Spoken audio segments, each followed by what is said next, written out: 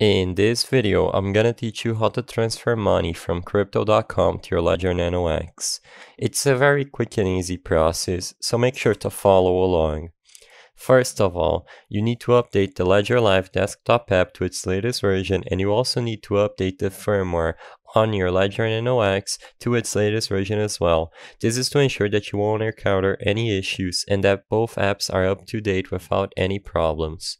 Once both apps are up to date, what you have to do is first, on your Ledger Live desktop app, go into the Accounts tab or select the Receive tab at the left side of the screen and create a new account for the corresponding asset that you want to receive from crypto.com.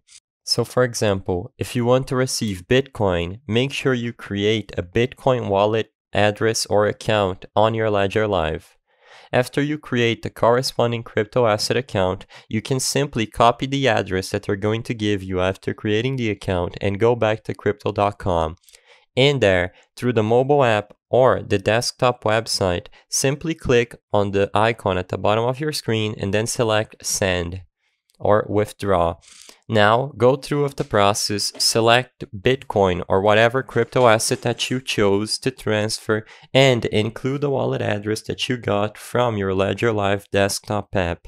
As long as you select the corresponding crypto asset and you include the wallet address used in Ledger Live, you will receive your crypto asset from crypto.com on your Ledger Nano X.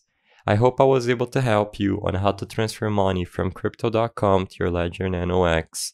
If this video helped you, please be sure to leave a like and subscribe for more quick and easy tips. Thank you for watching.